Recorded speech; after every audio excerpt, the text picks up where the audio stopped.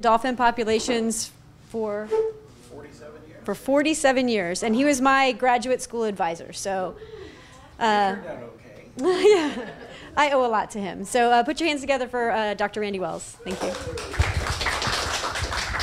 Thank you very much, Joss, and thank you all for coming out today. What I'd like to do is try to squeeze what we've learned in 47 years into less than 45 minutes. So bear with me. We've got a small enough group that if we have questions as we go along, I'll be happy to take those. And if I know it's something that I'll talk about later on, then I'll let you know that. We'll move along. Can everyone hear me okay? All right. So a lot of what we do in Sarasota Bay in studying the dolphins is observing them and taking photographs of them. And so sometimes we end up with a photograph like this.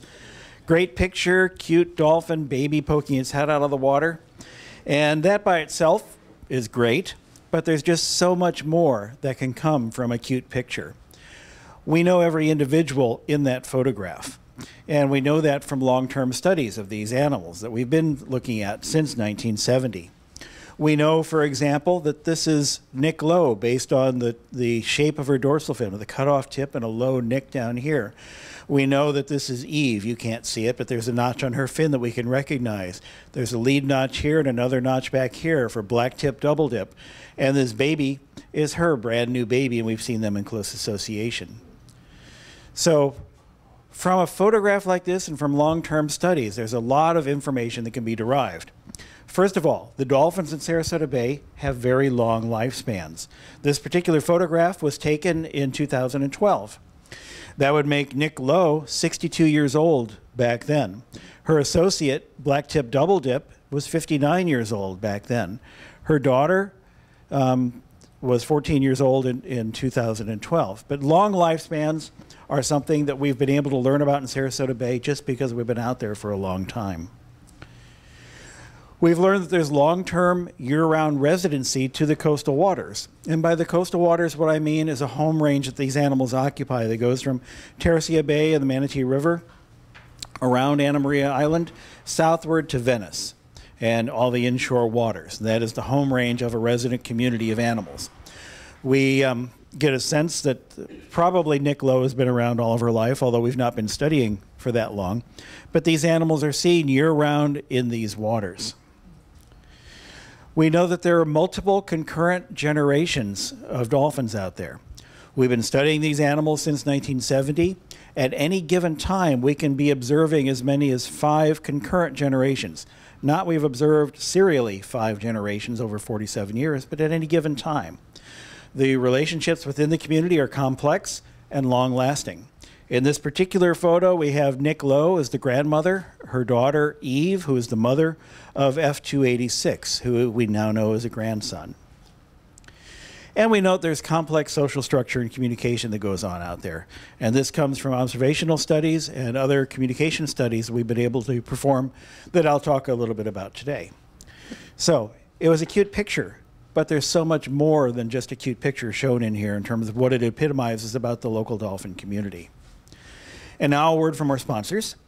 We are a soft money program. We have to go out and find grants and contracts and donations to be able to do the work. And so these are the main groups that have been supporting us over the most recent years for doing this work. Today what I'm going to do is talk to you a little bit about the history of our long-term research program, how we study the animals, what we found with regards to residency, their biology and reproduction, and their social structure. And I'm going to focus on conservation. This has to deal with the natural threats, the human threats, how we try to deal with those, and how these animals can benefit other animals in other places through education and other field efforts. So this is a dolphin we know as Killer. She is as old as our program. She was born in 1970. She's also the most frequently seen dolphin in our program. We've seen her over 1,500 times since 1975. Over the years, we've observed her with 9 different calves since 1982. 5 of those are still alive. Then those are Lizzie Borden, Lorena Bobbitt, Freddie Krueger, Vader. There's a theme there, and we can talk about that later on, how that came about. But try to come up with 5,000 names. It's challenging. Those 5 calves have produced 7 grand calves, of which 4 are still surviving. These are all the locations we have for killer, from the mouth of the Manatee River up around Passage Key, southward down to Siesta Key, and especially in these inshore waters. So how do we know this kind of information about these animals? First of all, we started a long, long time ago. We began with a pilot study to tag dolphins when I was at Mote Marine Laboratory, and I was a high school research assistant. I worked with this fellow named Blair Irvine, who was doing research at Mote at the time and had an interest in what dolphins do in local waters. At that point, nobody knew whether dolphins that were seen in Sarasota Bay on any given day would be there the next day or the next week, or whether they'd be in Texas or Mexico or Cuba or in the middle of the Gulf of Mexico. There had been no systematic studies of the movement patterns of dolphins. So Blair brought his interest in what wild dolphins do, and we went out and we were able to tag some of the local dolphins. We began to get a sense in 1970 and 71 that some of these animals were resident to the area. We worked in the area from Tampa Bay southward to Charlotte Harbor, and we especially focused in the Sarasota Bay area. And in here, as you know, we have the abyssal depths of Sarasota Bay that go all the way down to 12 feet. And then these shallows that the dolphins use extensively all around in the open coastal waters. We came back in 1975 and 1976 to tag more dolphins and learn more about these individuals. At that point, we were able to recapture and tag 11 of the 12 dolphins we'd first marked in 1970 and 1971. So we began to get confirmation of residency and long-term residency during that time. Continuing from that point forward, we were able to work with others around the world to develop the use of natural markings as a way of keeping track of individual dolphins. We didn't have to put tags on them to tell them apart. The tags didn't work very well anyway. But we began to use nicks and notches to tell the animals apart. And this is a very distinctive fin. This is one of Killer's kids. Right here, but you can see the nicks and notches on the trailing edge, and this one even has one on the leading edge, that with a good quality side-on photograph can tell you who that individual is with a high degree of reliability.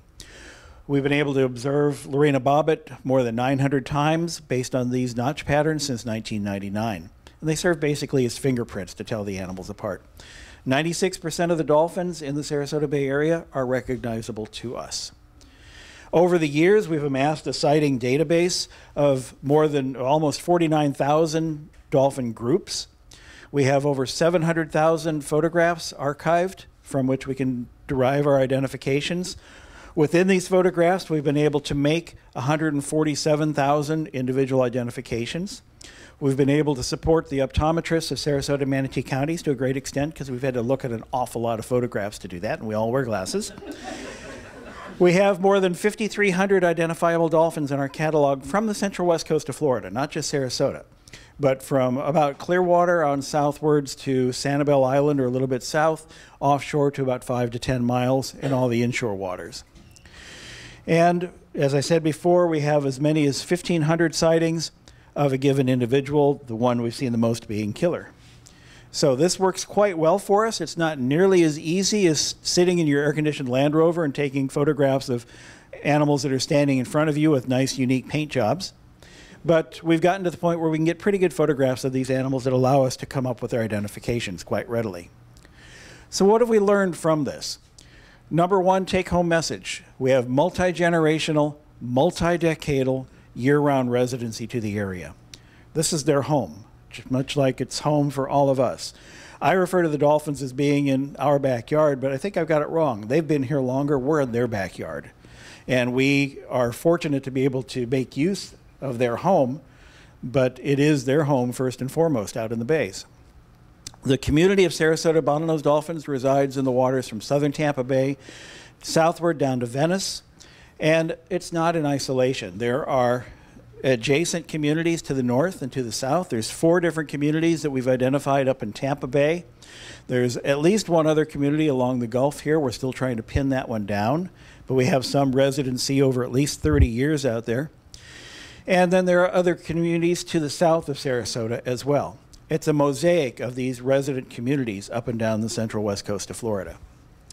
We currently have about 160 dolphins that use Sarasota Bay on a regular basis. I refer to this as a community rather than a population. In a biological sense, a true biological sense, a population is a closed reproductive unit, and our genetic studies indicate that this is not a closed unit at all. There is outbreeding going on. There's mixing going on with other communities. So the community gives it a sense of the fact that it's built on associations and ranging patterns as opposed to genetic isolation. A lot of the animals have been here for a long time. 96% of those that are at least 15 years old have been here for at least 15 years. We've been able to determine over time that males can live to 52 years, and we have a female out there that's 67 years old at this point, and we hope she keeps going for a long time. We can look at the age and sex distribution here just on average for the community, and we see that with 5-year increments down here, blue for boys, pink for girls, yellow for unknowns. In the first 5 years of life, things are tough for these animals. Getting through the first year of life can be a challenge for them, but if they make it through that, then they're good for the next couple of years as they're being reared by mom. But when they leave mom at 3 to 6 years of age, that's another time when we see increased mortality. And then when they reach sexual maturity between 5 and 10 years of age, it's another time when we see increased mortality. But once they get to that point, then we don't lose very many during any given year. And we get into what is dolphin old age out here. I can't give you an average lifespan because we've not followed the whole cohort from birth until death. But I can let you know that 67 is a really old age. It'd be equivalent to 100 and something for a human being. We should not expect dolphins to live that long in general. But it does give you some sense of what the bounds might be. The 52, the males have it tougher than the females do, and we'll talk about some of the possible reasons for that. Among the things that we do in addition to the photographic identification, where we go out and keep track of the individuals, we're going out and looking at them 10 days every month to keep track of their status in the population or in the region. But from time to time, we'll also go out and perform a health assessment to get a sense of the status of the local community and to collect data that can be used for comparison to other communities as well. And this involves encircling small groups of dolphins in shallow water and doing health workups on a specially designed boat that we have here. We take measurements and samples. We do a complete physical examination with veterinarians on board. We use ultrasound to look at the condition of the organs of the animals. We use ultrasound to look at their reproductive status. Are they pregnant? Are they mature? We get body condition indications. We look at how well their lungs are functioning. We look at how well their hearing is functioning using the same tests that are used on infant human beings, because one of the biggest threats facing dolphins and whales in the wild is noise from human activities, whether it's Navy sonar, whether it's industrial activities, oil and gas exploration, or just shipping noise. It's one of the biggest threats to marine mammals in the world. We obtain samples to put together health profiles based on chemistry and hematology and blood gases. We look at the presence or absence of various microorganisms. We look at immunological status and a variety of things, including environmental contaminants, which made Jocelyn happy when it was time for her to do her master's thesis. And get a variety of samples and measurements for the animals before releasing them right on site. So, no, I'm sorry, the screen's not optimal, but that's okay. What we've been able to learn by looking at these animals and knowing who they are and knowing how old they are and knowing who they're related to is a sense of the social structure in Sarasota Bay. And Sarasota Bay was the first place the bottlenose dolphin social structure could be described. What we've learned over time is that these animals live in what we call a fission-fusion society. The groups are changing composition frequently. I envision the community range as being a neighborhood. And the individuals in the neighborhood are moving around and meeting up with other neighbors from time to time, saying hello, having coffee, then they go off and meet up with another neighbor. The groups are not permanent. If they were permanent groupings, they'd be a pod. Pods are very stable groupings like what you find killer whales living in, where they just don't change composition. but those peas can't move out of that pod. Killer whales stay within their pods. Our dolphins are constantly changing their groupings. So bottlenose dolphins and most dolphins do not live in pods. They live in groups. They don't live in families like the humans tend to envision families. It's not mom, dad, and the kids. All the dads are deadbeats by definition. Okay, they impregnate the female, then they're off finding other females elsewhere. So what we see are a variety of basic groupings that can change in specific composition over time. On average, we see 4 to 7 individuals together, but it can go anywhere from a single individual up to more than 30, rarely up to 30. And the groups are made up of nursery groups, which are mothers with their most recent offspring, juvenile groups, which are those that have recently left their mothers and are in groups with other juveniles. And then we have adult males. Once the males reach sexual maturity, they'll form a pair bond with another male, and those winged dolphins will remain together throughout the lifespan of one of them.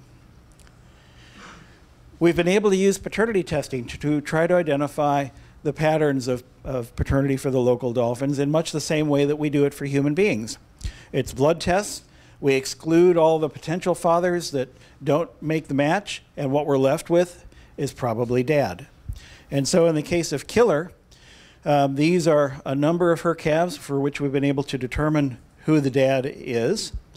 And these are the different fathers. And you'll notice that she uses different fathers most of the time. She liked this guy a lot. She used him twice. And she liked this guy, but so did her daughter. And so they both had, now there's nothing wrong with that, nothing wrong, it's just fine.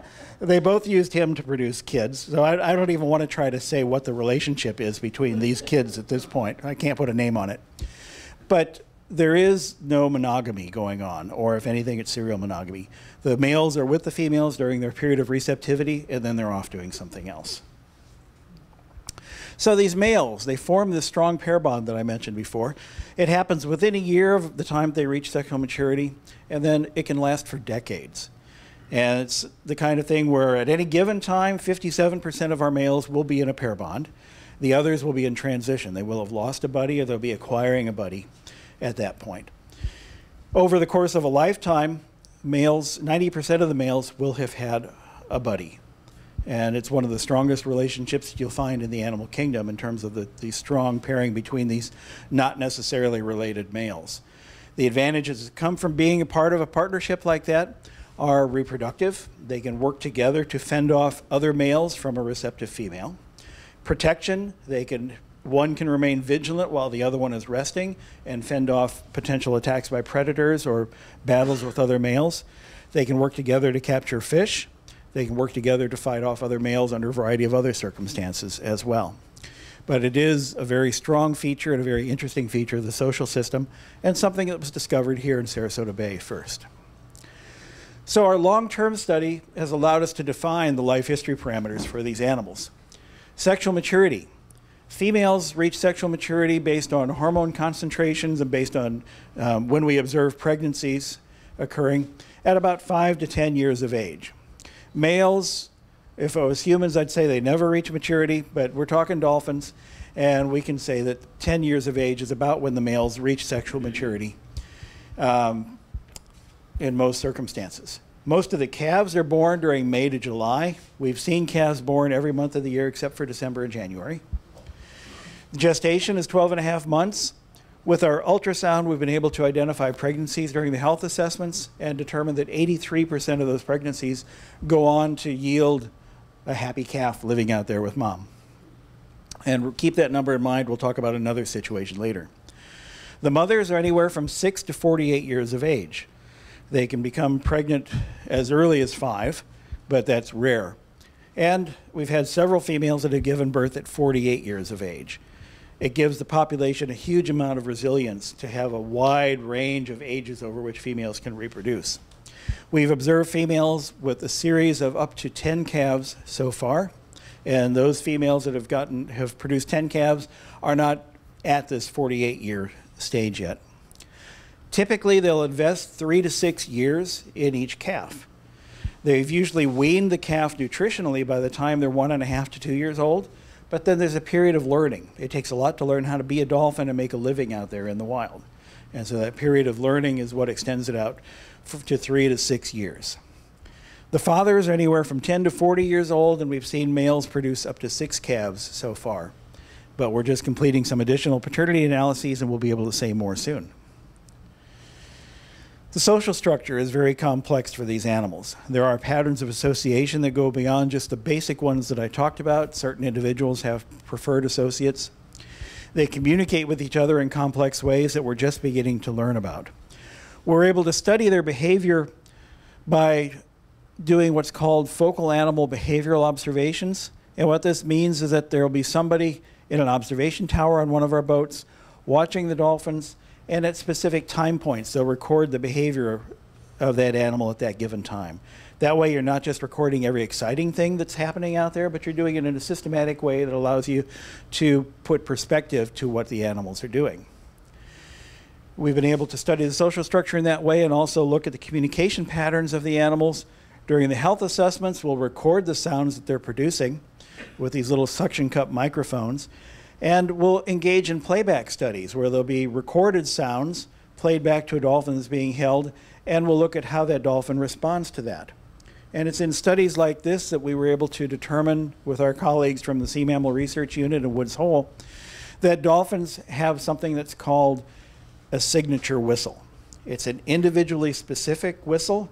Each individual dolphin develops its own whistle from the time it's about 3 months old, and that actually is that animal's name. It responds when its whistle is called. It gives off its own whistle to let other dolphins know where it is. And the idea of an abstract concept like a name existing in the animal kingdom is very unusual. But the experiments have shown that these animals do use these whistles as their name.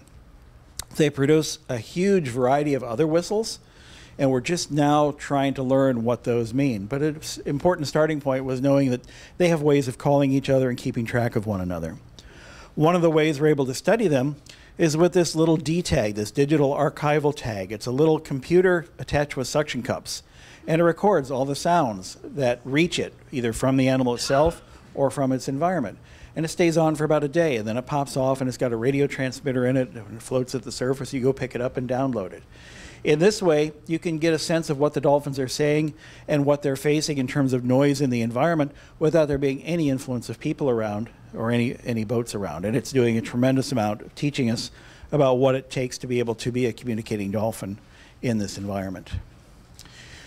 We try to put the animals into perspective relative to their ecology as well. We know the dolphins don't live in isolation, so we've gone to great lengths to try to understand what it is that keeps these dolphins supported. And so in 2004, we began a study that involves seasonal purse seining, going out into the wild and catching fish in seagrass meadows and quantifying the availability of fish of various kinds, identifying the species, measuring them, and then releasing them right back over the side. And in this way, we can keep track of the relative availability of fish and how that affects the movements and behavior and health of the dolphins. We know what they eat through observations when they're at the surface, and it's not hard to find them near the surface in the shallows we have around here. We know from stomach contents of stranded dolphins what they eat. We know from observations from this thing. There was a helium-filled airship, aerostat, that was connected to a little houseboat with a video camera suspended from it. Nowadays, they would call it a drone. But back in the 90s, we didn't have those. This is the best that we had. And it was ungainly, but it got us looking down into the water column. You can't see much horizontally, but you can see a lot vertically. And it allowed us to see what the animals are doing when they're not at the surface. And with hydrophones in the water, we could hear what they were doing at the same time. And it allowed us to learn a great deal about these animals. What we learned is that a lot of the fish that the animals eat are connected to seagrass meadows and mangroves. And so when we see habitat destruction, when we see shoreline destruction, when we see loss of mangroves and seagrass meadows, this is a major impact on the dolphins locally, as well as the fish they're eating. We've identified a variety of fish that these animals eat. The number one food item is pinfish, and that's one of the most common fish that are out there. That's basically the rice. Then they are selective about the fish that they take. They tend to prefer to take fish that make noise, what we refer to as soniferous fish. And the reason for them taking these disproportionate to their availability of the environment is basically because it's easier. Rather than having to use their sonar, which has the possibility of tapping the fish on the shoulder and say, hey, I'm looking at you, they can listen for the fish to make its own noise, and they can zero in on that with their exceptional hearing, and it allows them to just more easily get those meals. So toadfish are a big item. Spot, pigfish, sea trout, ladyfish, these are all fish that they do take preferentially to others out there. But in terms of sheer numbers of fish, pinfish wins out. So the dolphins in our local community have faced a lot during their lifetime, and just even looking at Killer's lifetime, which pretty much mirrors my time in Sarasota. I moved here in '69, she was born in '70. We've seen that there's 3.4 times as many people as there were in 1970. There's 3.6 times as many boats. Things have changed a lot. Fortunately, the dolphins are still here. But some of the changes that you can see down in Sarasota, this is where Mote Marine Laboratory would be. This is 1939, many, many years later. And very little development. 1960, they were just starting to dredge up Bird Key, and this is what it looks like today. Huge numbers of changes, loss of productive areas, changes in current patterns, and yet the dolphins are still in the area. We try to study these animals from the time they're born till the time we die, and they die. Maybe as old as I am the time I die. But we understand these patterns of mortality for the animals because we work very closely with Mote Marine Laboratory's Stranding Investigations Program. They're responsible for picking up dolphins on the beach and bringing them back to Mote for necropsies and understanding what brought about the cause of death. They're also the ones that collect the samples from the stomachs to find out what the prey items are that these animals are focusing on. Work done by Mote indicated that for Sarasota Bay resident dolphins, a little bit more than half of the mortalities can be attributed to natural causes.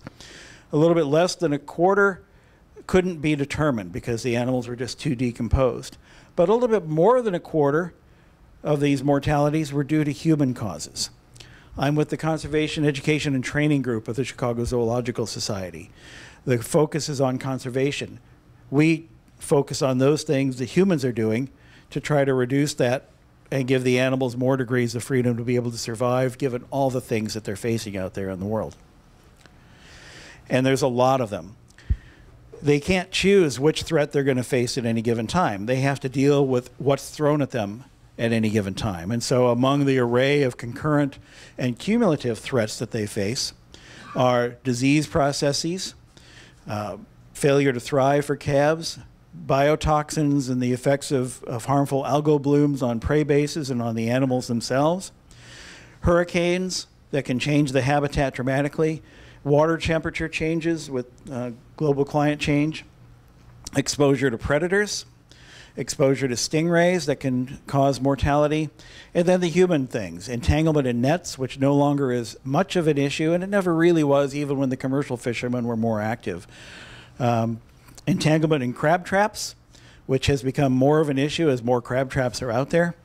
And then the threats that come from people not necessarily knowing that they're doing anything wrong, people feeding them because it's a fun thing to do, even though it's highly illegal. Or the biggest threat to the animals is entanglement in fishing gear, recreational fishing gear.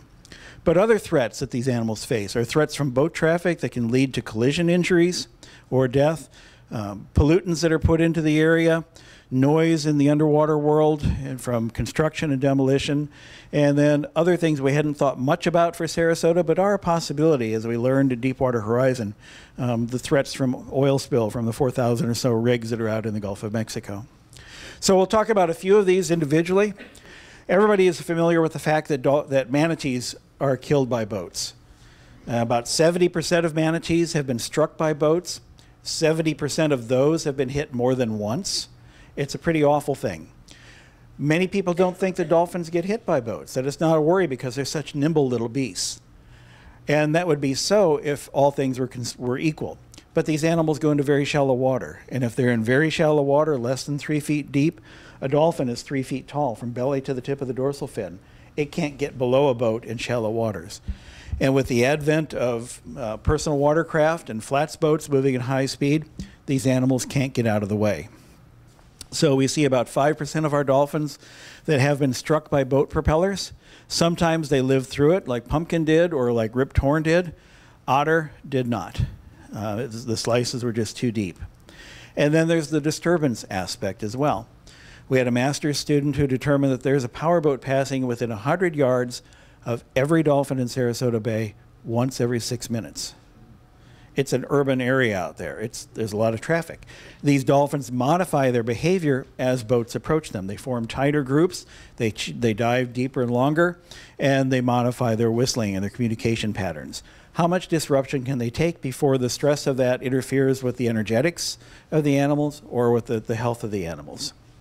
So boats are a factor for these animals as they are for manatees, just not to the same degree. Entanglement in commercial gear, in fishing gear, has been an issue for these animals. In the past, there were some that were killed in local fishing nets, but not that many. We see more and more of them in crab trap entanglements, and you can see why when you look at the distribution of crab traps. With the cessation of inshore netting, many of the commercial net fishermen switched over to crab trapping.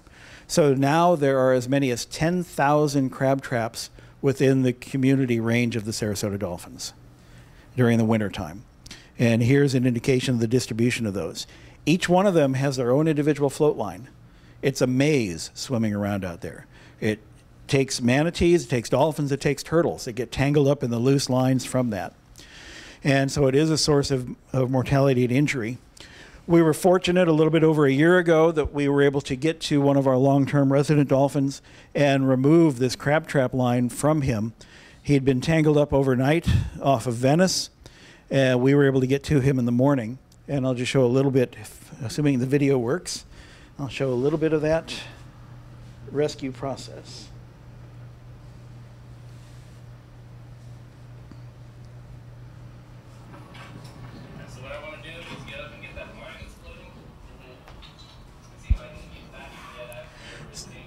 It's a young adult male. Fortunately, it was calm overnight. Fortunately, a shark didn't take him out overnight. He was reported late at night, and Mote wasn't able to get out to him that night. But we got out there first thing and were able to get him. A really tired animal at that point. You shouldn't be able to get up next to them and pull their tail up like this.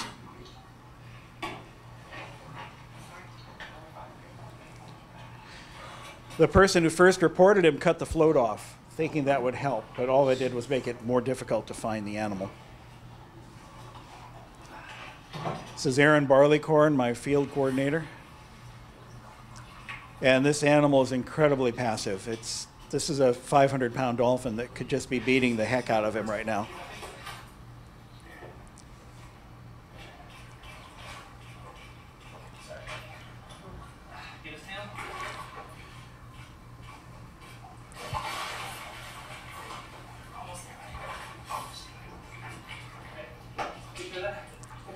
Okay, fortunately, the wounds were not very deep. It was a pretty big line in terms of diameter.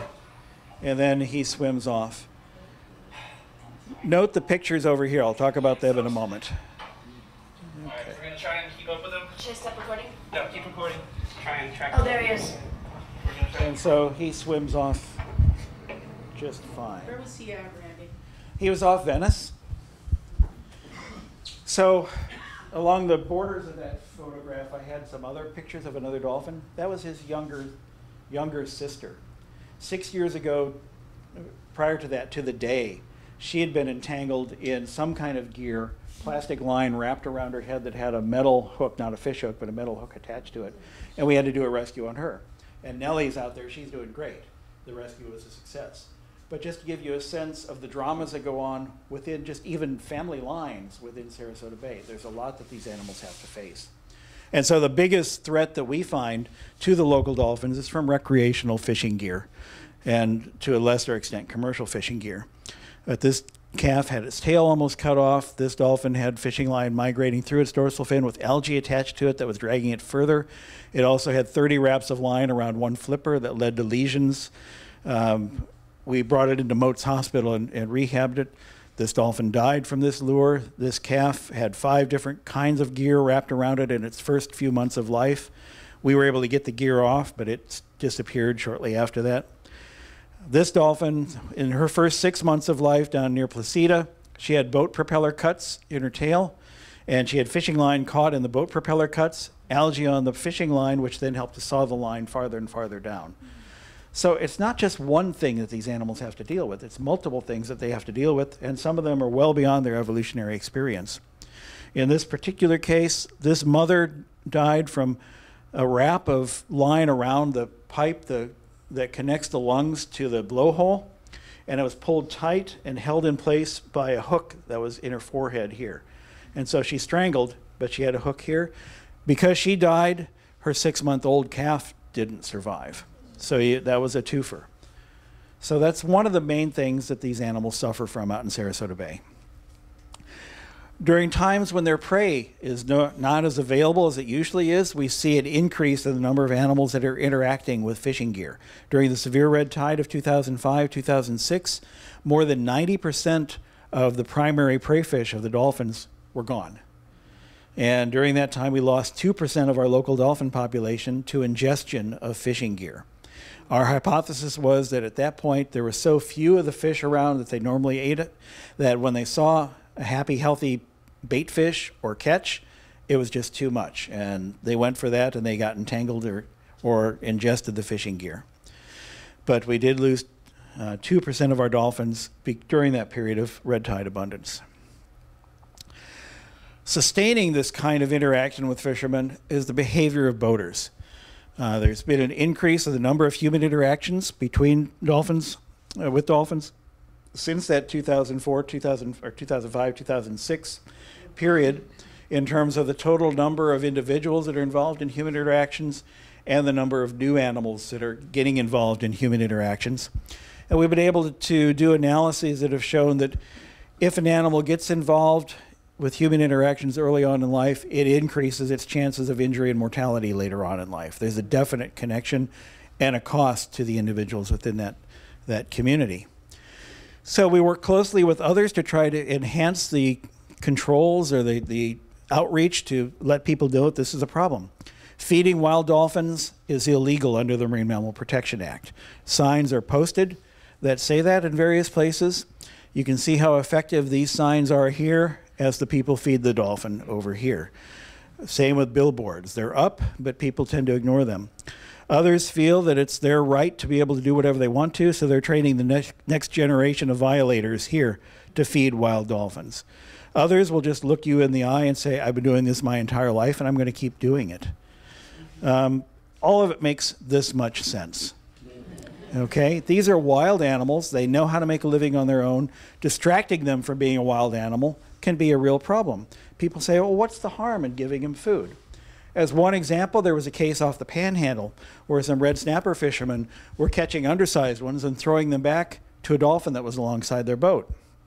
As they were doing that, a mako shark came up and bit the tail off the dolphin and then came in and finished it off. The dolphin was not being a dolphin. It wasn't being alert, it wasn't being vigilant, it wasn't doing what normally would have protected it from engaging in that sort of thing. So we need the help of the public to get the word out about what these animals need. What we've learned over time, because we know these individuals so well, is that they learn from each other. And we have certain lineages that are more of a problem than our others. This is a dolphin that we know as Vespa, and she interacts with humans. She approaches boats. These are her calves, all 8 of them. And every time you see a red circle, it means they engage in some activity that puts them at higher risk through human interactions. It's a lot of red circles there. This is that little calf that I mentioned before that had the 5 entanglements. That was one of her calves. That was this one here. And then we go to a next generation, and we can now make this a red circle as well. But they pass this information along through observation. How am I doing on time? Am I okay? Okay, I'm fine. So they pass this information along from generation to generation.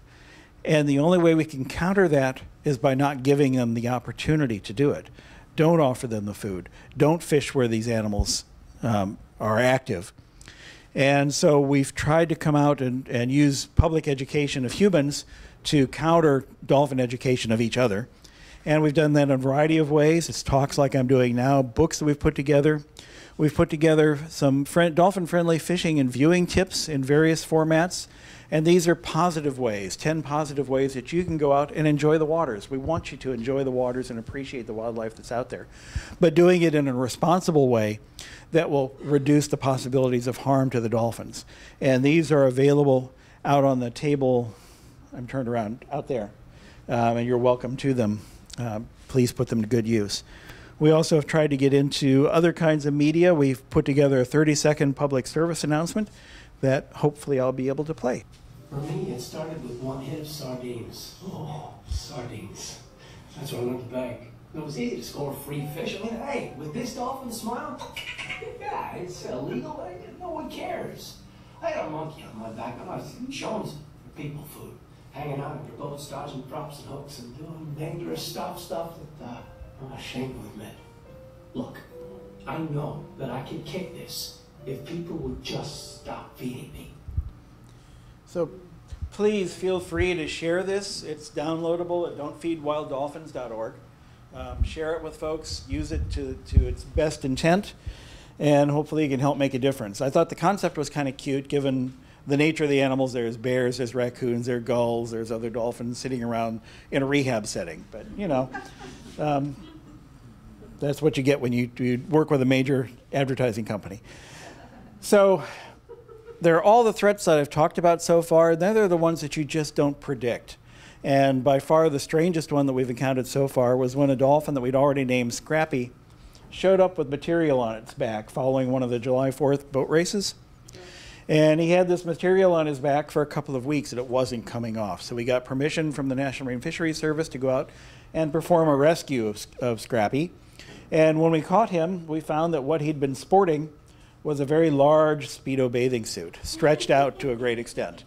And one positive is that the material held up really well in salt water and sunlight for 3 weeks.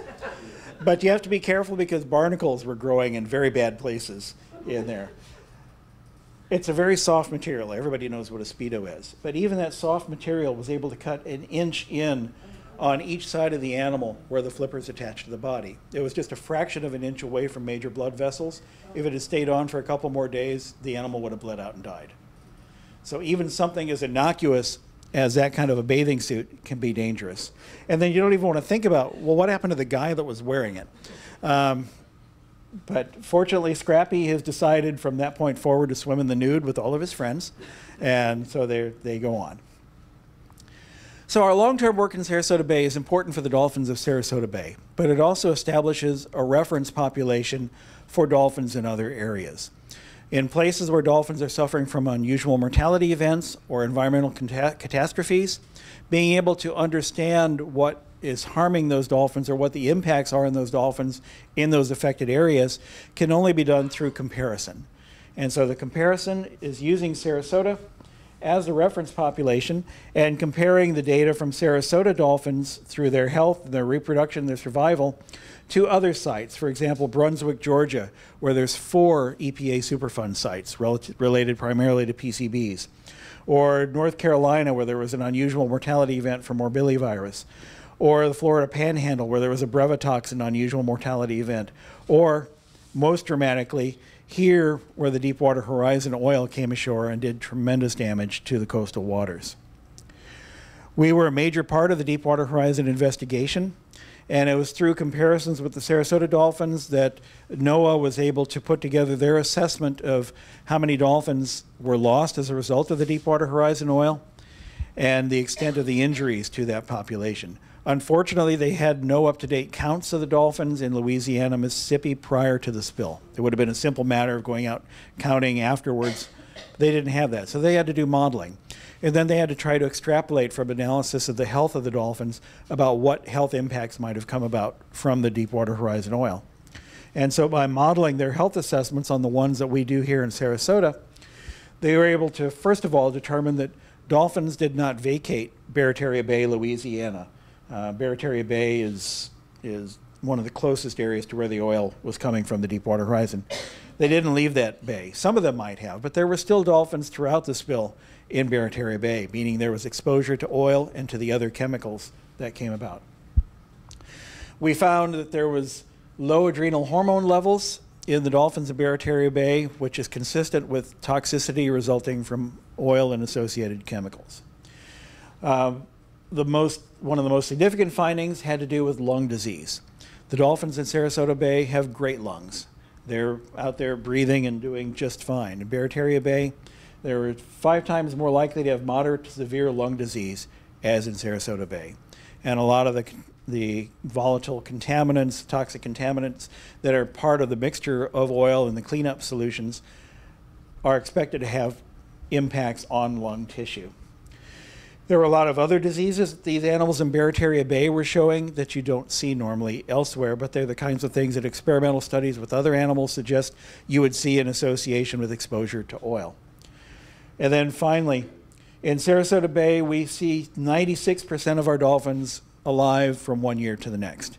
In Barataria Bay, that was down to 87%. And I mentioned that pregnancy amount before. 83% of our pregnancies are successful. In Barataria Bay, it's 20%. This is not sustainable.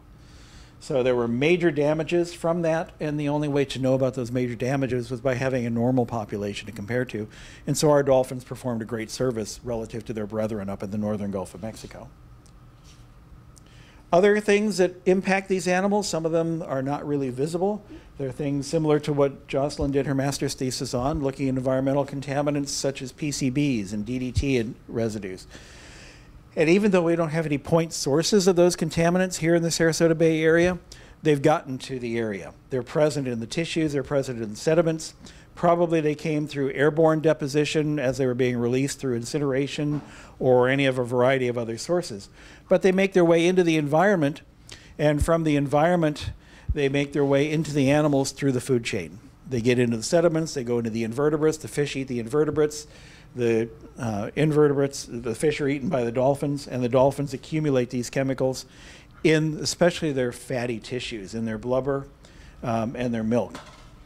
So over time, what we've found is that in Sarasota Bay, we find contaminant concentrations, PCBs in particular, increasing in males with their age to the point where they're even off the chart up here. This dotted line is the hypothetical level at which you would expect to see health and reproductive impacts from PCBs. The males are over that, and they just keep getting more over that in time. And that may be one of the reasons why the males don't live as long as the females do. One of the impacts of these high levels of PCBs is on the immune system function. And if you destroy the immune system on these adult males, they're going to be taken out by some of the pathogens that are in local waters. The females actually clean themselves out. They start out at high levels here, but once they give birth and start lactating, they then stay below that threshold. And this is a process called depuration, where the females shed their PCBs through their milk. These are lipophilic chemicals. They bind with fats, and dolphin milk is very fatty. So the firstborn calf that a dolphin has gets 80% of what mother has accumulated throughout her life to that point. So over the first 8 years of life, let's say, of a female, she's been accumulating contaminants. And she's a 400-pound female when she gives birth. She passes 80% of her accumulated contaminants to her 40-pound baby. And it could be a toxic level for that baby. And then once she does that, though, and she loses that calf and gives birth to the next one a year or two later, there's only been a year or two to accumulate more contaminants. And that's not a toxic load. So the females are able to keep themselves cleaned out and below this threshold, and their subsequent calves don't get as large a load. So we see firstborn survivorship of calves is not great through the first year, but subsequent calves have a much higher survivorship over time. And then other things that can be affecting these animals down the road that we need to watch, things like climate change. These animals live in a very warm water environment as it is already. There are times when the water temperature exceeds body temperature during the summertime. For these animals, as perfectly good mammals, to be able to maintain homeostasis, to be able to maintain their body temperature, they need to be able to dump heat to the environment. For them to dump heat, they have to have a heat gradient. It needs to be cooler in the water than it is in their body. If it's hotter, there's no place for that heat to go. Heat builds up and you get heat stress. As it is right now, we see much higher mortality of our dolphins in the summertime when the water temperatures are the highest than we do any other time of year. If these water temperatures increase, what's that going to do? Among the things we can think about it doing is that, first of all, it's going to limit the ability of the dolphins to cool, obviously, if they can't dump heat to the environment. Now what we see is that the dolphins actually have a higher metabolic rate in the summertime than in the wintertime, which was just the opposite of what I expected before we did the research. You look at the water temperature regime here in Sarasota Bay, and they live in waters that go from 55 degrees in the winter up to more than 90 degrees in the summertime. Water draws heat out of a body 25 times faster than air does. So I'm not a physiologist, but I'd always thought that winter would be tough for these animals to be able to maintain their body temperature. They do a great job of putting on blubber. They're able to insulate themselves to the point where their metabolic rate actually goes down in the wintertime. They're really happy in terms of temperature regimes in the wintertime. But in the summertime, their metabolic rate is higher. They're trying to push heat to their skin to dump it to the environment. The chemical reactions that create their skin are going like mad. Skin is a huge organ. And all of this is leading to a bad cycle of generating more heat than the animals can get rid of. So to support a higher metabolic rate, you've got to eat more food. If you're going to eat more food, you have to be able to catch that food. But if the water is warmer, if the pH regime is different, if the salinity is different, then you're going to have different prey species out there than what you're used to catching. So you're going to have to learn how to deal with that and hope that there's enough of them around to support you.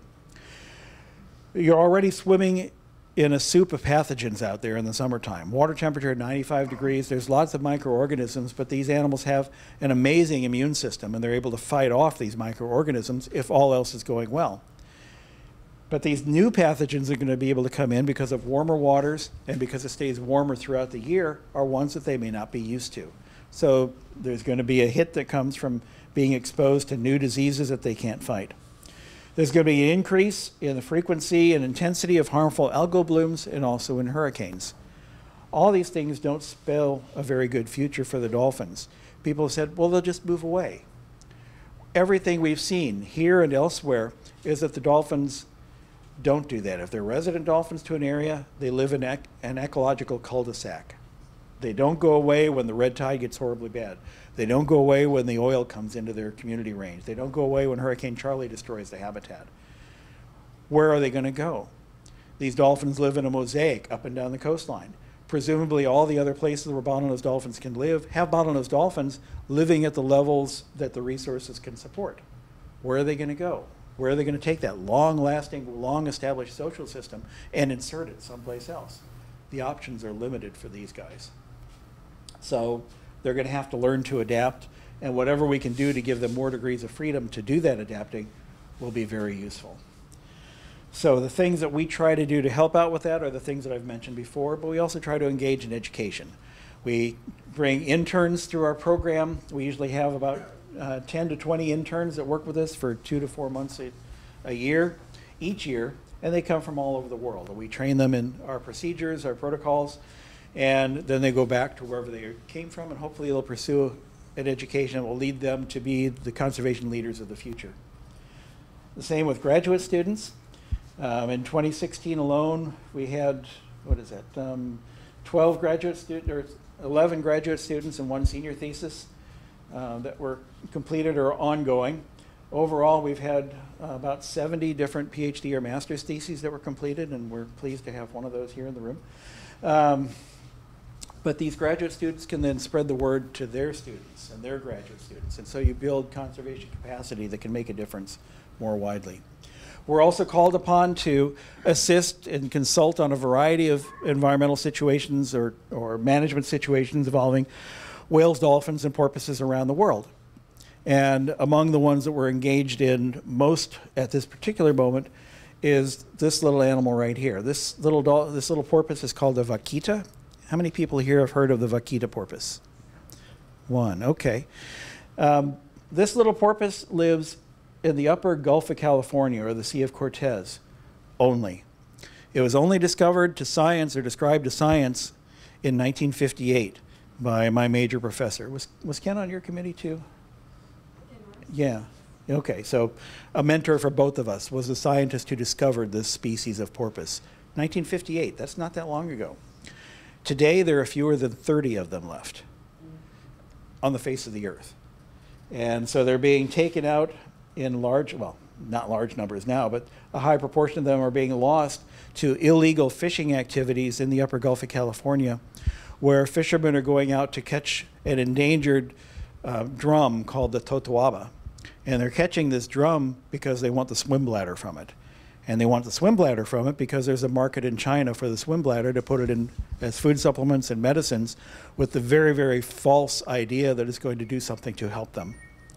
And so this illegal market brings a price of as much as $5,000 per swim bladder, which is way more than a Mexican fisherman would make any other way.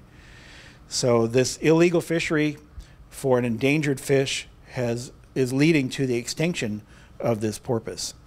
So we're involved in a project now with an international team to go down there in October and try to catch as many of the remaining porpoises as there are and put them into a sanctuary and hold them there until the Gulf of California is cleaned out for good of all of these illegal nets.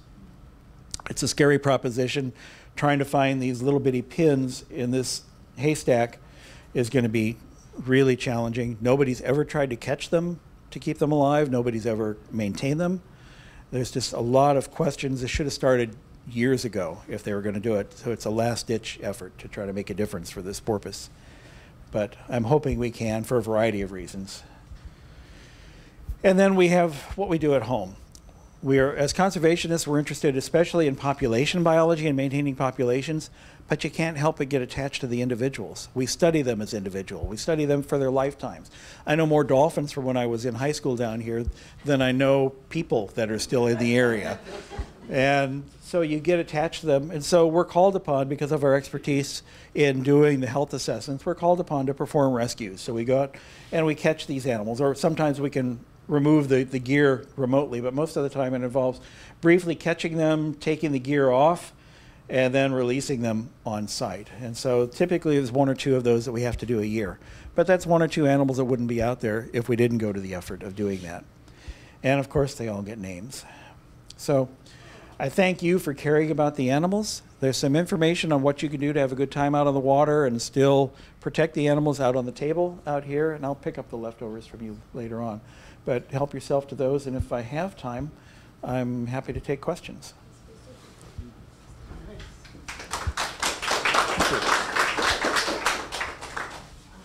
You mentioned the body temperature of the dolphin and how it's affected by the water. How does the body temperature of a dolphin like compare to ours, or is it, how different is it? Body temperature of dolphins is very similar to ours. It's different in terms of how they're able to regulate it because of the blubber layer that they have and their circulation system and other factors, but it is very similar to ours. Okay. Are dolphins and porpoises worldwide? Great question. Oh, sorry.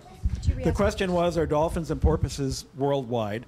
And there are. There's, I forget the changes as scientists are identifying different species, but there's something like 35 species of dolphins and 6 or 7 species of porpoises around the world.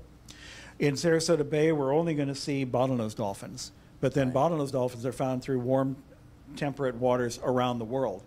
There are other dolphins, like killer whales, that will go from pole to pole, basically, and as well as all the waters in between. Are all the dolphins and porpoises territorial? By territorial, I'm assuming you mean that they have a range that they maintain, Yes. as opposed to defending an area against others, Right. and which is the technical behavioral term. It depends. Some of them are migratory. Even within a species, you'll find that they're migratory. For bottlenose dolphins, the ones along the Atlantic seaboard will range as far as Massachusetts and New Jersey during the summertime, but they migrate down to Virginia, North Carolina, and South Carolina during the wintertime. So, but as you get into the warmer parts of the species range, they become more resident to that area. And then there are forms of bottlenose dolphins that live out of the open ocean as well. We've been studying ones out in Bermuda, right out here, and there are dolphins out there that we've tracked throughout the entire Sargasso Sea. We're just beginning to learn about their ranging patterns. These animals have been around for 12 million years. We've been around 2 million years. They've learned a lot of different ways of doing things over time. We're just beginning to figure out the patterns that they're capable of exhibiting. Do any of the dolphins in this area or warmer areas migrate north, like the people going back to Michigan? The dolphins in Sarasota don't migrate. They're year-round residents. We don't know what happens out in the Gulf waters immediately offshore. We're hoping to start a project out there to put satellite link transmitters on some of those and get a better sense of their movements with whatever environmental factors might be driving that. Okay. But they're probably not migratory in most of the Gulf of Mexico. Last question. You mentioned their prey species. Would snook, redfish, trout be in? Yeah. Yeah, they like their snook. And trout especially. Redfish not quite so much, but sea trout is one of the top 10. Snook isn't in the top 10, but it's one that we do see them with fairly frequently. And their natural predators would only be sharks and rays? Well, the only predator they have are sharks, especially bull sharks. We have a PhD student who's looking into that in more detail now. The rays are not really a predation, they're an unintended consequence. I started working at Mote Marine Laboratory in 1970, and at that time it was the world's premier shark laboratory, and they were catching sharks quite often. While I was working at Mote was when the movie Jaws came out, and all of a sudden everybody became a shark fisherman. Everybody wanted to clear the waters and make them safe for people to swim. And that single movie probably did more to harm shark conservation than anything else. Shark populations were dramatically reduced in coastal waters that continued through fishing and bycatch and that sort of thing. But they've not yet recovered from all of that. One of the things that sharks do is eat rays. So if you remove sharks from the waters, it's logical to assume the ray populations are going to increase.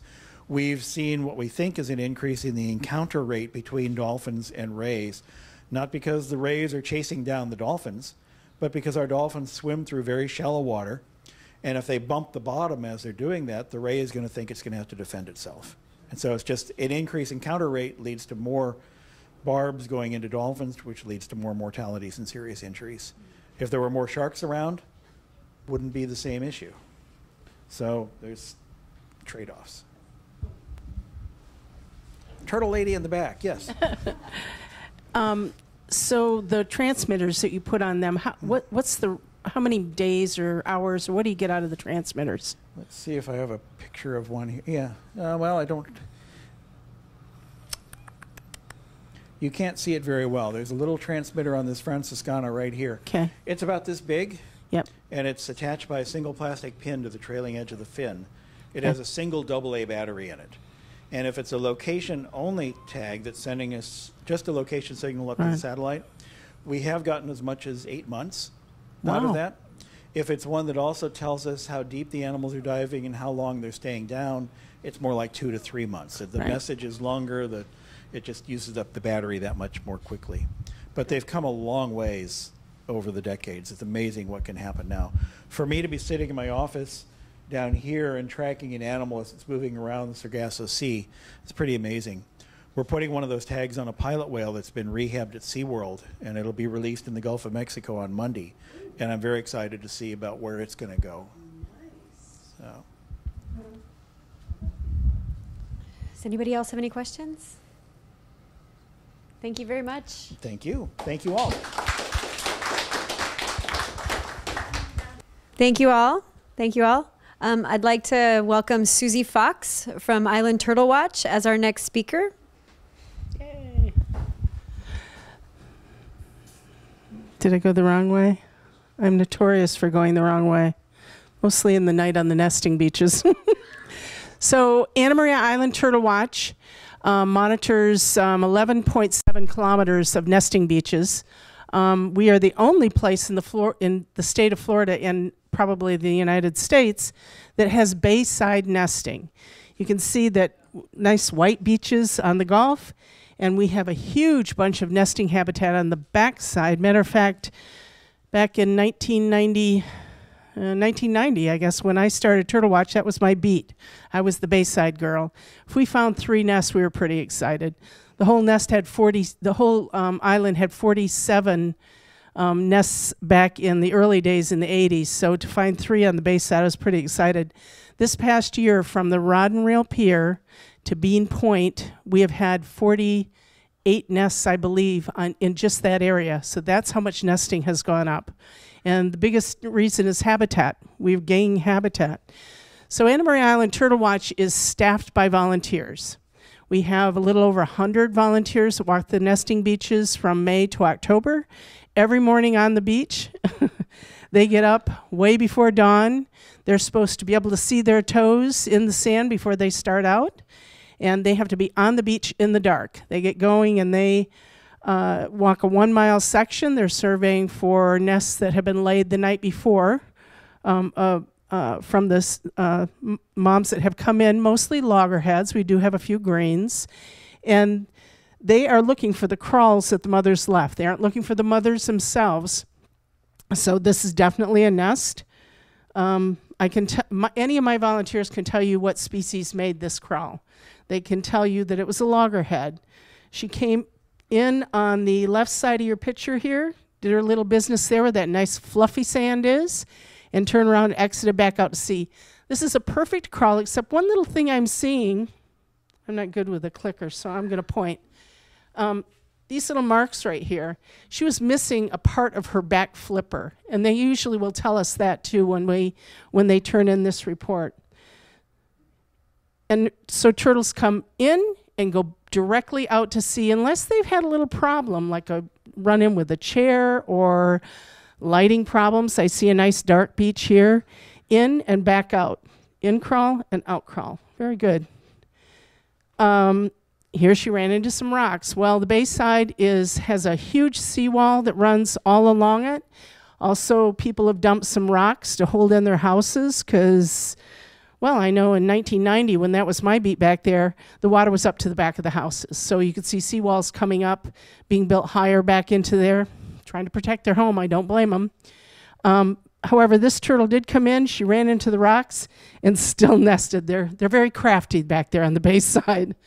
So this is a fun picture from Palm Beach. Somebody was up in a high-rise there. Obviously, we don't have many high-rises here in Anna Maria.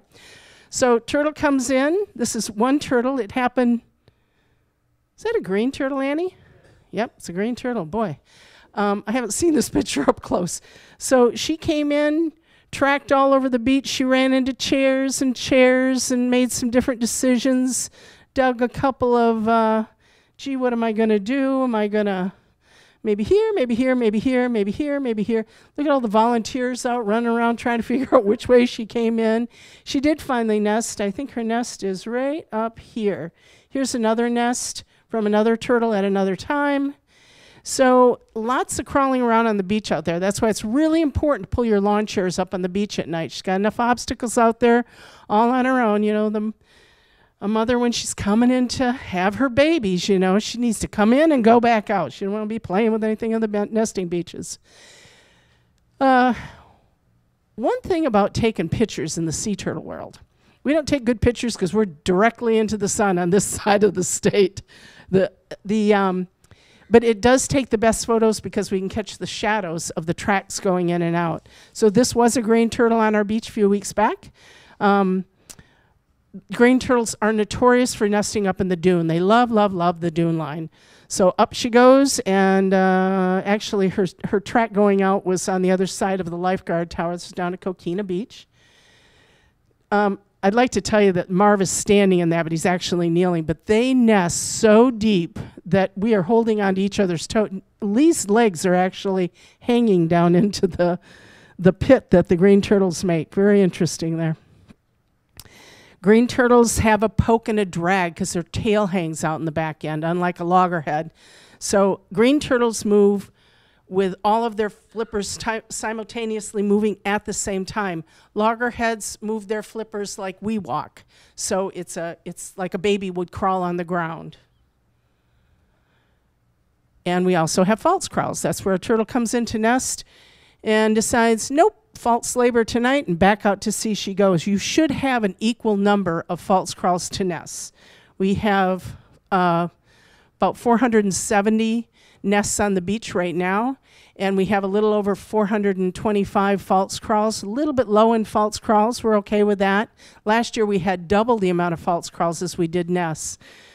It seemed to be happening all over the United States. When we all got together and put our data together, we were noticing that we had we had higher numbers all over the United States of loggerhead nesting, and we had everyone had double the amount of false crawls. So this turtle came in, dug her body pit, that's dug with her back flippers. Every turtle digs them with their back flippers, and abandoned the attempt to nest. That is an abandoned egg cavity, and the only reason she would do that is if she got disrupted on the beach. Only reason. Raccoon, people, lightning, probably not. She'll nest in lightning. I'd say human interaction. If we find a spot that has too many of those, we go out with a police officer at night and set out there with night vision goggles and find out what's going on. Something's happening out there, and we need to make sure that we get that taken care of so that she can nest properly. We don't pull the eggs out of the egg cavity when we find them. We do have to locate them because we're going to drive stakes in there to mark them off. But we don't actually pull an egg out. We will clear the area around when we have a lot of people to show them, but it gets covered back up. So we do have to go in and find and locate where the eggs are in every nest. Another egg cavity. This is down at Coquina Beach. It is the only place on the island that has predation problem. The only predator that we have on the island is raccoons. It's much better than it used to be. The only place was Coquina Beach. Much better because they changed the trash barrels. Kind of like with bears. You know, everybody, you know, we needed, or someone decided we needed to go out and shoot the bears because they were coming up to the houses, change the trash bins. So for about 10 years, Charlie Hunsinger and I have been working on different trash barrels down at Coquina Beach. The last 5 years has made the difference finally. They've stepped up county trash removal, and they changed the garbage cans. So we just don't have the problem that we used to down there. Longboat Key still does, I'll tell you that. They need to change their trash cans. So when a raccoon does get in,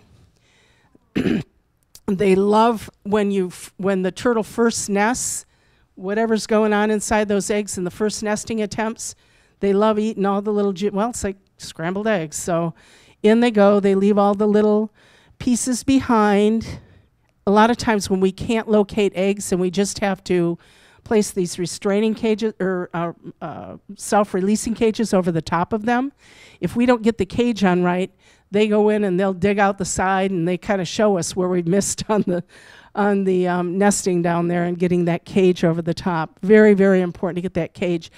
I can tell you now that I think last year we might have had one raccoon get into a nest, and there was a time when 50 nests on Coquina Beach, not one of them hatched because of raccoons.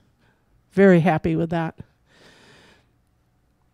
Many people believe that we go out and watch turtles on the beach, and we don't watch turtles on the beach. We collect the data, and the data part is what's going to be, data collection part of this program is what's going to save sea turtles. On this island, we started this program in 1982. The life of a sea turtle from the time that she can have the eggs, about the age of 35, until now, it's like a 35-year cycle. So we believe that the turtles that were laid here 35 years ago are probably coming back home. And we proved that with Eliza Ann. We satellite tagged a turtle in June, and she has come back twice. It's the first time that we've absolutely proven that the same turtle has nested on this island 3 different times. And a loggerhead can nest up to 8 different times. So we know that they come back. We know that they come back home now. And each time she picked Anna Maria Island, she could have went down to Sarasota County, or she could have went up to Egmont Key, or up to Paso Girl Beach. But she picked home again. So that little hump up there is a little turtle doing her business. You can see the, we stand 50 feet away and quiet. And this is just after dawn in the morning. Normally this would be done at night. Pictures of turtles come out of we have a cutaway nest out there too, a little bit different than that. They come out as a community. It takes a community to raise sea turtles, just like on Anna Maria Island. But also to come out of the nest, they all have to climb over the top of each other and work their way up from the bottom and out the top of the nest. This is one of our nests, actually, one of our adopt-a signs. And little indent in the bottom shows us that turtles have exited there and ran to the sea. Lee Zirkle in the back, one of the volunteers at Coquina Beach. Normally we don't have that many nests in a row, although this year we kind of do. We got a lot of nests on the beach. When turtles exit out, they leave a little track, and the volunteers can tell you if a nest is hatched, unless there's been rain, by these little tracks coming out. So we need to know that they went right to the sea, that they weren't held up by anyone on their way to the sea. So little tracks, little baby tracks, look just like mama tracks. Little baby. Baby. That was a green turtle, by the way. See the little white all the way around? That's a green baby. Baby going to sea, baby's going to sea. So once a nest hatches out under our federal permits, we wait 3 days and we go into that nest and take everything out. Hatched, unhatched, dead, live, half in and out of eggs, dead or live. That's called pipped. And we count. Some volunteers put them in little piles of 10.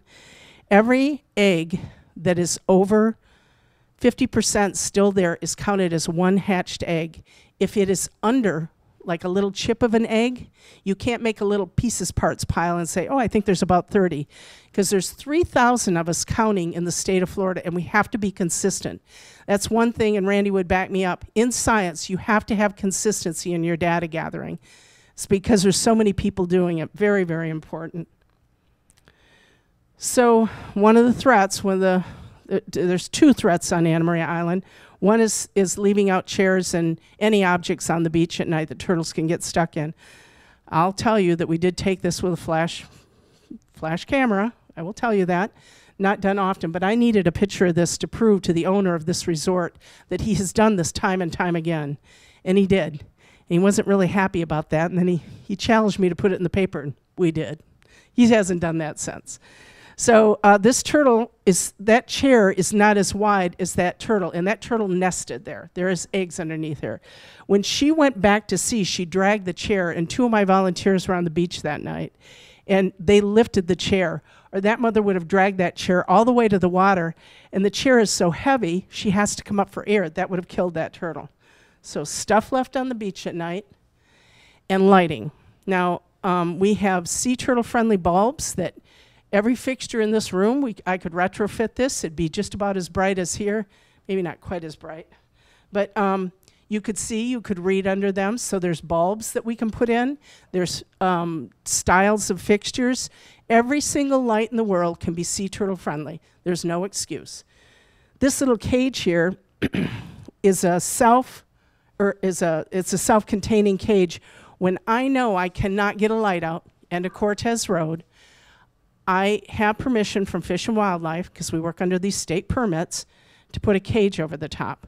That cage also had a dark cloth over the top. The minute I pulled that dark cloth off that cage in the morning, and I lightened this picture, by the way, this is pretty dark when we took this, all the turtles ran to the side where the light was. So we open up the little top and put them into little buckets. And these turtles have to go back at night because they've been running around inside that cage for a while, and they've used up all their energy. So we needed to let them sleep until nighttime in the dark, take them to a very, very dark spot, and release them and allow them to walk through the sand, which is one of the only lessons that they need to learn on land, is to imprint in that sand. And it tells the males and the females, this is home. When they walk through the sand, they put their little chin down in that sand, and it tells them this is your home. So they have to walk through the sand of the sea. But I can tell you, I picked the hatchlings out of this cage right here and put them in that bucket. I got home, I could not get them to go to sleep. They were moving and moving and moving. I'm like, please, please. The dogs were barking. I'm like, I called my neighbor. I'm like, I can't get these to go to sleep. Can you take them at your house and see if it would happen? She said, well, just put them in the car and drive them around the block a couple of times. And I'm like, no way. She said, yeah, just go ahead and do it. I'm driving around. I got the windows down. I'm listening to music. Pretty soon I'm listening. They all went to sleep just like a baby. So it works. It works just on sea turtles. Works on everything. So when they get to running around the beach, if I had not put that cage on, we'd find all these little marks, not going directly down to the beach, but going around in little circles. It's called a disorientation. We got a bunch of those in Holmes Beach right now. We're trying to work with a code officer. Needs a little more training. We're working on it, though.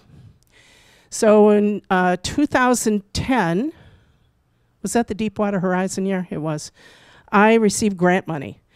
They had killed so many turtles in the Gulf of Mexico that they were coughing up money, big money, that had to save turtles in any way they could. The rehabbing of what was still ill from the Gulf oil spill or habitat. So the people who administrated that money was the Sea Turtle Conservancy, the license plate that you see. And they came here because we worked with them for years. And they said, let's go ahead and set this up on your island first. Lucky me. Always do nice things like cook them dinner and house them. They love that. So I took all the grant people, and this was our first building we did. This is Gulf Shores at 5,700. And that's how light it was. Looks good, looks like yellow lighting. I mean, sea turtles can't see yellow light, but they're lighting the walls of their stairwells. Like, you don't need to light this, you need to light this. And so we showed them how we retrofitted everything with bulbs that are sea turtle friendly, and fixtures are sea turtle friendly. And you think, oh my God, this building's so dark, how do they see inside? You could read a newspaper in here. So the people are very happy, they love it. They can see, it's a nice amber glow. These are amber par 20 bulbs, a little bit more expensive. Their common area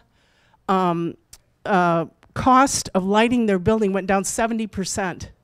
God, it's a gimme. You know, cheap bulbs are a little more expensive. They last 6 to 8 years. Some of these bulbs are the same bulbs we put in the building. So that's 10 years ago. No, well, 7 years ago. So we really want to tell people about retrofitting the fixtures on their buildings. That's the biggest thing that has killed sea turtles on Anna Maria Island is lighting. Not flashlights, not, what else? Not holes on the beach. Not going to kill them. Lighting. So this is my worst pet peeve, wish lanterns. Don't tell me if you've ever let off a wish lantern, but don't do it again. They say on the package eco-friendly. They are not. That is a bamboo cord. I've had this one in my house for 8 years, and that thing is in my backyard, and it's still hanging from the tree in my backyard. It does not go away. The paper goes away, but that other thing, that's forever. They can tell you anything they want on those packages. Don't believe them. Now, I understand there's a statute in the state of Florida. They are illegal. You can fill in your holes. We don't want to fall into them either. Rent only from places that do sea turtle friendly lighting. Guess I need my clicker. We came up with this really cool little feature. I got a bunch of these. You guys can all walk out with them. When I look at the bulbs in this room, I can see them. When I go to the LED red light in that sign, it disappears. You guys all need to play with these when you get up. I got one for everybody. You can look at any of the lights at your neighbor's house if you're renting, and you can tell if they're sea turtle friendly. Sea turtle friendly bulbs will not be able to be seen through this little turtle eye, we call it. So we've come up with a lot of tools that the renters can use and that the residents can use. If you encounter a turtle on the beach, don't take a photo, don't turn on a flashlight, stand 50 to 100 feet away and be very, very quiet. Pick up all the trash, of course, that's a gimme. And take all your toys on the beach home at night. Even if you have a rental where you think you own all that land on down to the water, you might, but still take home your stuff at night. So we go into the schools. We have a bunch of very, very fun programs. We worked with the Anna Maria Island Middle School kids, and we made up these cards here. They have notation or little lines that tell that they're from the school on the back, Anna Maria Island Turtle Watch. We did it with 3rd graders, 4th graders, and 5th graders, and there's 8 cards in each of those. We made up a double batch, and the school started selling them and raised a bunch of funds for different things that our local school needed here. We also do a lot of public awareness, public outreach. I think I printed 11 new brochures for the rentals and for the residents I have bunches of them here. We give turtle talks every week during the summertime, so we do a lot of outreach. In 2006, the education program picked up in Turtle Watch, and that's where the difference started, was when we start educating the public. So education was the key, and we try to do different things every year. A lot of our funding that we raise goes into printing and building these programs. The other thing we do is we do stranding and salvaging. When we find a sick or an injured sea turtle on the shoreline, we do a triage in the field to find out what's going on. Then we start calling facilities to transport mostly sea turtles, although we've done some dolphins, and birds, and get them to the facility that can take them for whatever disease we're seeing in the field. We also have a bird stewarding program. We have black skimmers that have nested in front of the 5400 Club in Holmes Beach. Residents weren't too happy with that. I did give them a 30-foot walkway to walk on through in between the birds, but the birds thought otherwise, and now they've nested in the middle of the walkway. I tried. So we do bird stewarding through the summer. This little snowy plover, we've had 3 successful snowy plover nests this year, each hatching 3 little chicks. We're very excited about that. When I started doing the bird program in 2005 here on the island, there were 47 pair of the snowy plovers in the state of Florida on the west coast. So we're way up now. And that's data collection. Again, that all goes for data collection. Black skimmers are the ones that are nesting at the 5400 Club right now. Last count, and it goes up every week, there was 67 chicks that had hatched out of 200, there's 212 adults, so about 100 nests. Oh, they're cute. They're just getting ready to fly. They have flying lessons. They have to have fishing lessons. Fishing lessons are kind of fun. Got to learn how to live, how to eat, how to fly.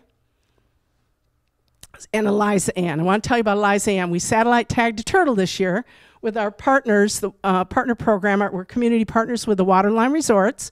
We're very excited. It's first time in the history, in 30-some years of doing anything on Anna Maria Island for Anna Maria Island Turtle Watch, we have a community partner.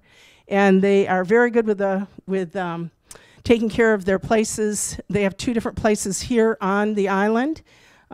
Second one is just opening up, so we want them to be environmentally friendly. And also, they came up with a $5,000 to buy us a satellite tag, so we're really happy with them. We have been watching Eliza Ann since the middle of June. We know she came back and nested 2 other times other than her initial because we had the satellite tag. We never would have known that without the satellite tag. She was the biggest turtle I've ever seen in all of my 30 years of doing this was Eliza Ann. And we had to stay out on the beach all night and locate her. We did have 2 other loggerheads at the time, but she was down at Coquina, and we just felt it was a good spot. We had to clean her back, dry her off, and then attach that satellite tag. It isn't as small as Randy's tags. I'm thinking, boy, that battery in there, that'd be nice if we could get them as small as that, but on the back of a loggerhead, it's a little bit harder. I don't know what our count is on days now. We're over a month, obviously, but our last tag that we did 10 years ago was 197 days. But this one, I mean, we're just having a blast watching her, and you can go on the Sea Turtle Conservancy site and look up Eliza Ann, and you can watch wherever she's going all around the Gulf. There she is, Sea Turtle Conservancy. She's in a program called Tour de Turtles, and you look up Tour de Turtles. It's really a cute little program. You can follow her around. Ginny's and Janie's helps us out by selling our T-shirts. They take in a donation and donate the entire money back to Anna Maria Island Turtle Watch. We're happy with that. So questions, anybody? Questions? I can really run through. I can talk a mile a minute, can't I? Oh, I want to tell you one thing about our Adopt a Nest program. Here's a sign that comes off the nesting beaches. You get to put your name on a sign. It goes on the nest when the nest is first laid, and it stays on the nest all the way through until the end. And then when the volunteers excavate the nest, they write in the field all your little goodies. So I send this to you in a package afterwards. All the sand from the plaque goes back in the package, along with all of our little handouts. So it's a cool thing. This is a huge fundraiser for our program. You can go online and adopt yourself a nest. You can do it as birthday presents. We're going to close the adoption in another month or so for 2017, and then we'll reopen it in a few months after we get these all sent out. So you can do it for Christmas presents, Easter gifts, holiday, any holiday. You can adopt a nest. Very cool. So questions, anybody? Questions. What do turtles eat and what eats turtles? Turtles eat, loggerheads eat just about anything. They love fish and crabs, and they're not so into the grasses, although they will eat them occasionally. Green turtles are Herbivores. yeah, they are. Although they have been known to eat other things as well. If they aren't getting enough of the liquids in through the plant life that they're eating, they will eat little shrimp and stuff to make sure they get the liquids in. What eats a turtle? We have seen big bites out of them, I'm guessing from sharks. I don't know if they really know. The hardest thing on a sea turtle is us. And that is going down on this island because of the education and the way you guys are doing everything. So it's made a huge difference with what's happening here on Anna Maria Island in the big turtle world. Okay. You never see any Kemp's Ridley or leatherbacks or? No. Kemp's, yes. When alive, I have, but not nesting. They were sick, and the leatherback that came in the year 2000, she was sick. It was the first leatherback I had seen in my life. I thought, well, the police called me and told me it was a whale. And as I was walking up to it, I thought, it looks like a whale. And it had monofilament around one of her flippers. So Clearwater Aquarium bought a big step van down, and we actually surgically removed the flipper in the parking lot at Manatee Public Beach, or she would have died right away. And she lived quite a while after that, but those are the only two times I've seen any other species here. Okay. Let's see. In Grand Cayman, they keep turtles up to a year or more. Yeah. What's the out of all the hatchlings, like 100 hatchlings, how many will survive and come back? Well, great question. In our lifetime, we have two beautiful children, and that's all we need to carry on our name and do fabulous things for us. This mom lays 500 to 800 in a season, and she's hoping to get one out of that. So when I say to you, 5,000 and some turtles nested out, or have left our sea already and went to the ocean, 5,329, we're hoping to get 5 out of that. So if anybody says, oh my God, we've got so many hatchlings here, we're going to be overrun. No, you're not. And what eats them on the way out is fish. Yeah, I mean, Randy's dolphins, everybody's got to eat. So we're okay with nature doing that. We're okay with storms doing that. We're not okay when man forgets to turn out a light. Any other cool questions? Yes? Does the red tide, does the red tide or the temperature change have as much effect on turtles as it did the gentleman before spoke about dolphins? It does, and I loved when Randy said that. There were so many correlations. Yes, red tide, because they breathe in some water, some water comes in and goes through their lungs. So yes, on red tide, and it makes them sick to their tummies. And a lot of times they can't keep eating properly after that. And the other, heat, yes, because everything about a sea turtle is about temperature. The moms nest in the April and a certain temperature. They come on shore when the water temperature reaches 80 degrees. Then when after she nests out there, low nests are the cooler nests. They're cooler nests. Higher nests are the female nests, and they're up toward the shoreline, and they're warmer. So the lower nests are the guys, the higher nests are the girls. So of course we call it hot chicks and cool dudes. But when that starts to become unbalanced, just what Randy was saying, we're going to change some things. So we got to be careful about the temperature. Very, very cautious about climate change. Any other questions? We good? Yes? We were at the Bayfront Park today, and I noticed somebody dragged one of the picnic tables way down close to the water, so much so that it was like slanted. Yeah. It was high tide. I don't think they should have done that.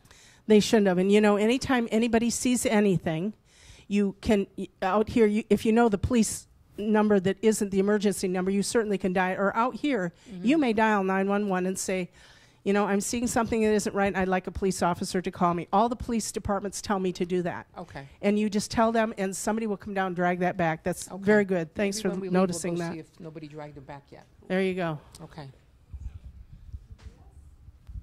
Very good. All right, I think we're good. And I've got a lot of handouts, and I hope to have none of them when you leave.